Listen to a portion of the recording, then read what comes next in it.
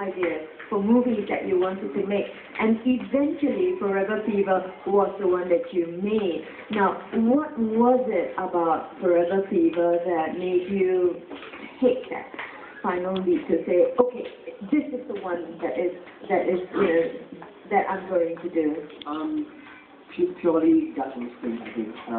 Purely because I think Forever Fever was very personal and really was about my own journey.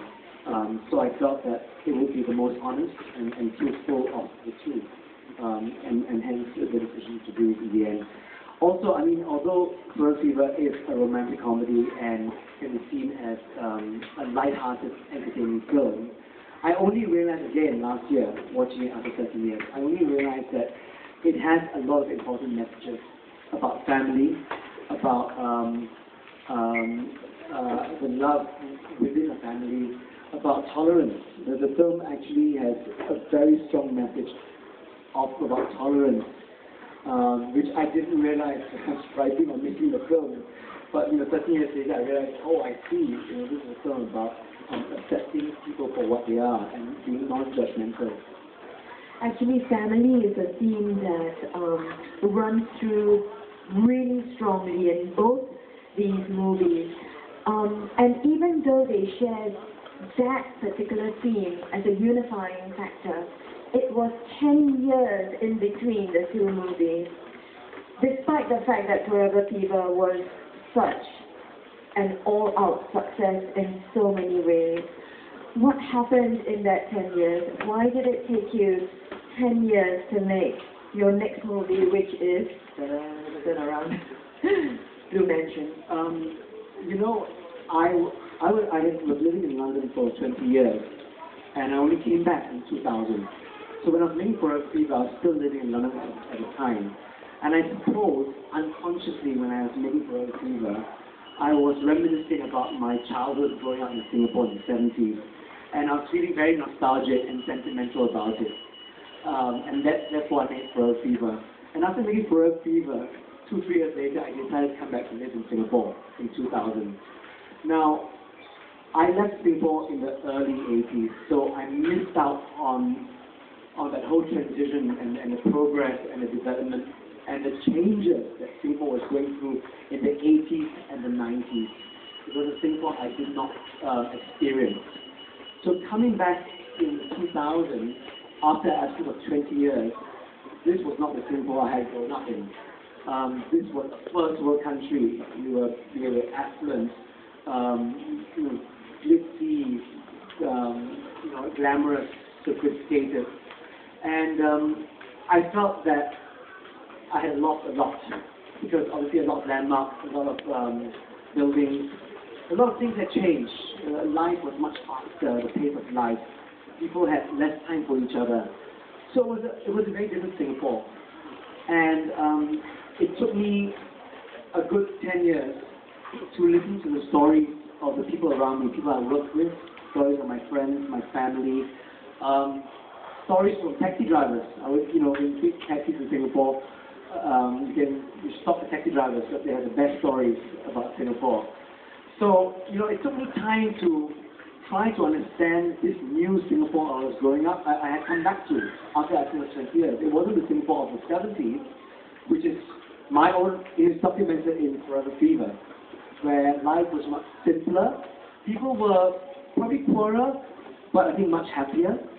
And I think I wanted to, after listening to a lot of stories of the people around me, I decided to distill those stories and try to think about what is it about all these stories which has an integral, unifying theme.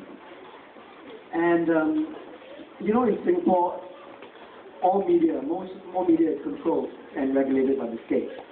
And really, it's the responsibility of artists, journalists, academics, to be the reflection of society. So I always believe that I'm the mirror of society. Whatever I put out there is mirroring whatever I observe, And so after about 10 years of listening to stories and distilling it, I felt that the conclusion was to make this film, which was a reflection of what I see Singapore today. And again, people may think it's so strange that I put both films together because they're so very different. But actually the same thing, because one is a document of Singapore in the 70s, and one is my document of Singapore today. So really, they're both the same thing. Let's talk a little bit about your work styles and your work processes.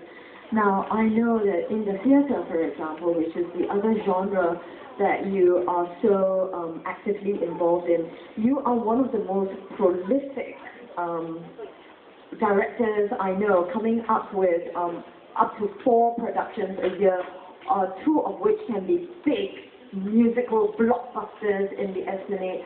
And yet, when it comes to movies, 10 years in between the 2 movies, why the difference? And what is it you think that you are chasing when you're looking for something to create in the theatre and looking for something to create in movies?